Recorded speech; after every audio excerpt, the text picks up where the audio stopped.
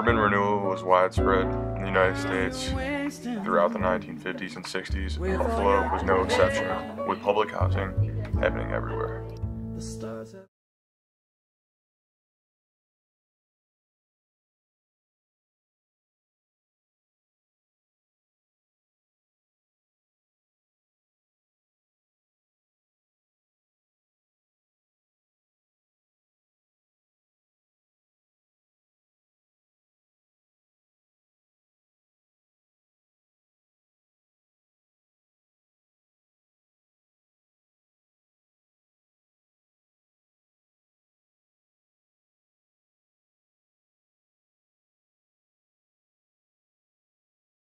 At the turn of the 20th century, Buffalo was the sixth biggest city in the United States, was known as the City of Light, held an American Pan Exposition, and connected the New York City to the Midwest via the Great Lakes and Erie Canal.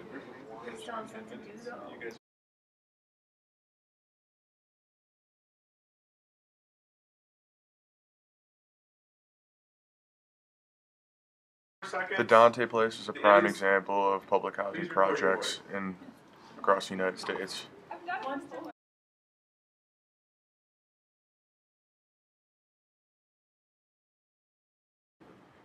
In 1959, the Dante projects were knocked down, which was all black, and turned into a middle-income apartment complex with other features.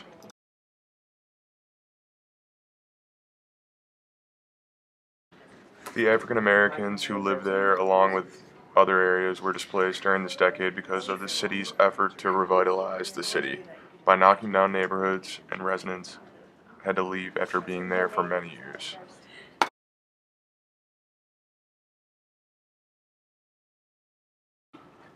On New Year's Day in 1937, there was an explosion in the Canal District, which eventually led to the Dante Place being built in the surrounding area.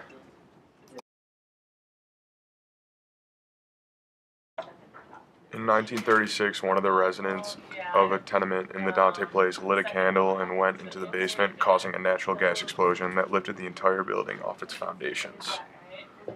Many people died. 5 exactly, bringing national attention to the slum areas, which spurred new legislation across the country, and especially in Buffalo.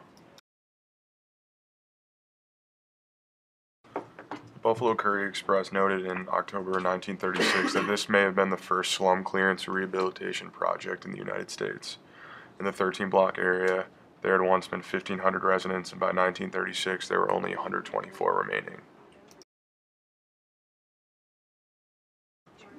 The construction of a memorial auditorium in the surrounding area of the Dante Place made it a thriving area and where it attracted many visitors because of its Buffalo Sabres and Buffalo Braves basketball team. Additionally, events such as circuses, concerts, sports, and political events were held at the hall. At this point in time, most Italians were moved out of the area, where it gave a chance for African Americans to move in. After World War II, the Buffalo Municipal Housing Authority began plans for low-income housing in the Dante Place district, despite local opposition. In 1948, 90 families were displaced by the state for construction of new housing, which began in 1950. The Dante Place projects were completed in 1952, and residents moved in during September of that year. The seven 12-story buildings were the first permanent state-aided housing in the city of Buffalo and consisted of 600 units.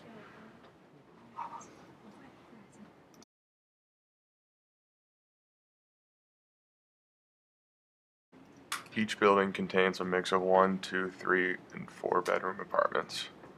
When the Dante Place project was in planning stages, Howard Kelly, the Municipal Housing Authority, said, "We hope that this is the first step of waterfront beautification program, which will continue through to Porter Avenue."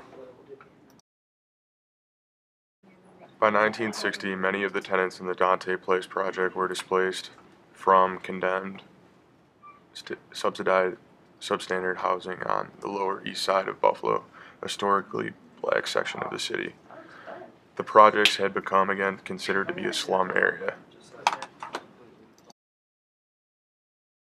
The Municipal Housing Authority was losing money due to the unfilled apartments The authority responded by moving low-rent residents back to the Douglas Towers and the Ellicott Tambler Mall.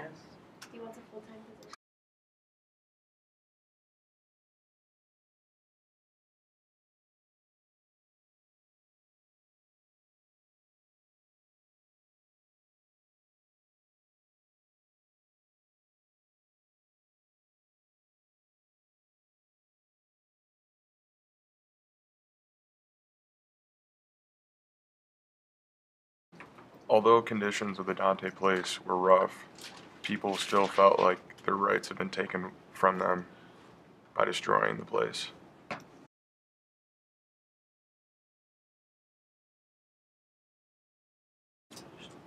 Residents of the former Dante Place were extremely angered by the decision to knock down the former apartments, and from there, people rioted and protested, and in 1967, the race riots got really out of hand.